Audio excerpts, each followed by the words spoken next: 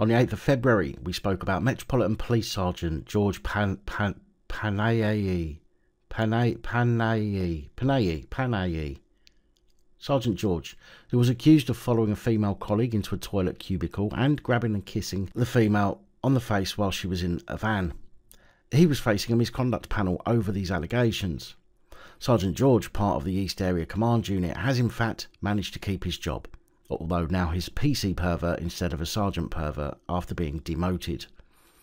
I guess they might have to think twice about firing people nowadays, seeing as they're going to be left with no staff whatsoever, especially at the rate these cretins are coming out of the woodwork. There were calls for Sergeant George to be sacked after accusations of persistent inappropriate behaviour, including kissing the junior colleague, pinching her cheek, and stopping the bathroom door from being closed while she was inside. The misconduct panel decided the kiss was not sexually motivated but was unacceptable behaviour, particularly as the officer was trapped in a police van and could not avoid the unsolicited kiss.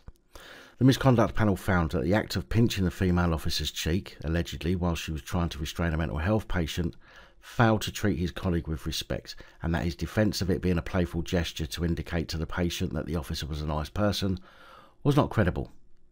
After hearing the evidence surrounding him walking in on the female colleague in a toilet cubicle, the panel decided that the kiss, his pinching of the cheek, and his appearance in the toilet was not planned and were not part of a targeted campaign against his junior colleague. However, it found he did breach standards of authority, respect and courtesy by abusing his power. His actions were considered misconduct but not judged to be gross misconduct, which would warrant a dismissal. Sergeant George was already on a final written warning. Yes, he was already on a final written warning. You see, they can't afford to sack these cretins. So instead he had his rank reduced. I mean, who gets a written warning on top of a final written warning and keeps their fucking job? Incredible.